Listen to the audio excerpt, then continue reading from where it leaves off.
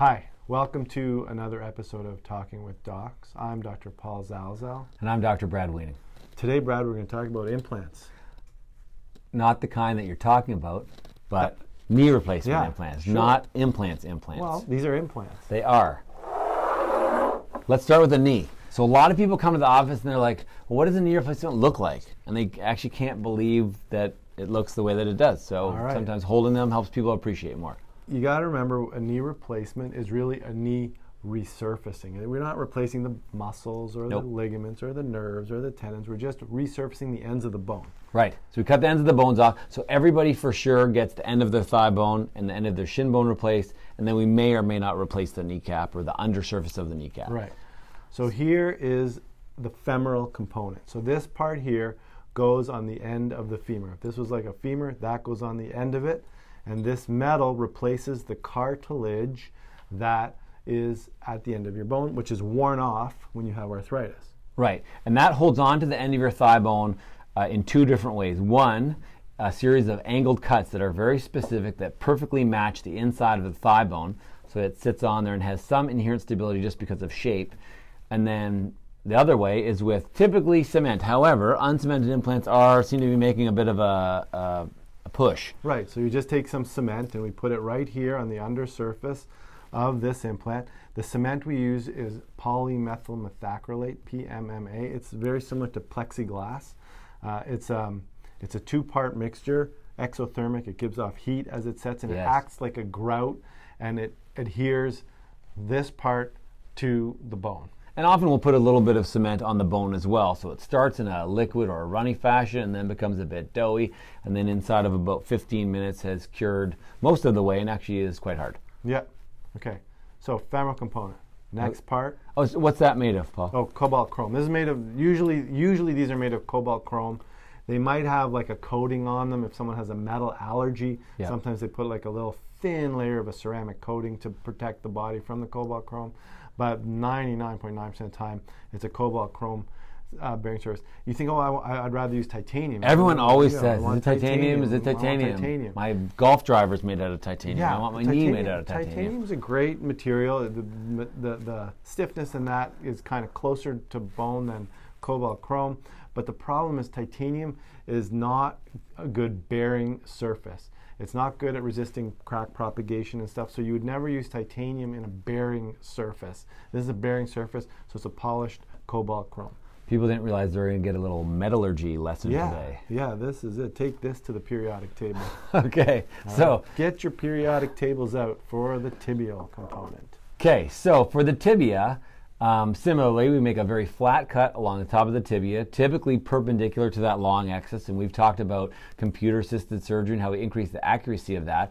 And then the tibia also has this little keel. It's a little triangular-shaped segment of the implant that sits inside of a little hole, or essentially a hole, inside the tibia that helps control rotation. So it sits on top, and then this keel controls rotation. Similarly to the femur, you have a roughened surface where we place cement on it, a little bit of cement on the tibia, we impact it, we remove the excess cement, again letting it cure. And now sometimes we don't use cement, and these are press fitted in, and the coatings here are porous coated so bone can grow into it. So that would be an uncemented knee replacement versus a cemented knee replacement. Both are entirely valid ways of doing it. Yes. Okay, and then what lives between the metal? Well, we're not going to let the metal rub on the metal, right? So we have to have a bearing surface, and in the total knee replacement, the bearing surface is made out of high density polyethylene. Okay, this is an example of a bearing surface. This is basically a plastic, high density polyethylene, and it's treated in different ways to increase its toughness and increase its wear characteristics. Because if you can imagine, with the femur rubbing on this with every step you take, eventually it's going to wear, right? And it has a little curve to it that allows it to slide a little bit as well as rotate through. And now there's two different ones here. Mine has a post and yours doesn't. Why is that? My post broke off. There you go.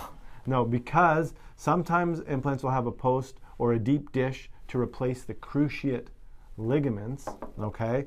Other times, if the posterior cruciate ligament is retained when you do the knee replacement, you don't need a post here. And your surgeon will talk to you about the procedure that they prefer, and whether or not you would get a cruciate retaining or a cruciate substituting total knee. Again, both are acceptable ways depending on the situation. Right, and you can see the polyethylene snaps into the tibial component most of the time. Yep. And then this becomes your articulating surface. Some designs, this plastic just sits on here and is allowed to rotate. That's called a mobile bearing type of implant, but most of the time the plastic is fixed to the tibia and then the femoral component articulates with it. Now this component can be made of titanium. Yep. Because it's not a bearing surface. So sometimes the tibial component might be made out of titanium. That's your total knee replacement implant. And you can see that post, it actually prevents the tibia from going backwards. So if you show there, you'll see it kind of catches on that little ledge. There you go. All right. So now, in case you're wondering what went into your knee if you had a knee replacement, or what's going to go into your knee if you're going to get a knee replacement, or what's going to go into your knee if you continue this high-risk soccer or other sport well into your 60s and 70s. And there are a lot of different companies. The vast majority of companies have a very similar generic strategy to implant. So they all have their specific pros and cons. Ultimately, you want your surgeon to do the implant that they're the most comfortable with and that they feel is most appropriate for your knee. So the brand is probably less important. Yeah. Okay. Well, hey, if you like this video, please like it, subscribe to our channel, and leave us a comment down below. Let us know what kind of implant you have. Yeah, and remember, you are in charge of your own health. We'll see you next time. Hey, before you swipe away, thank you so much for watching our videos. Yeah, for sure. We know they can drag on, get a little bit long and boring sometimes, but it's all information that we're trying to pass along. And so if you want to watch some of the other videos, swipe it up here. Where? Up here. Okay. Let me do it for you. And remember to subscribe down below. Let me do that for you.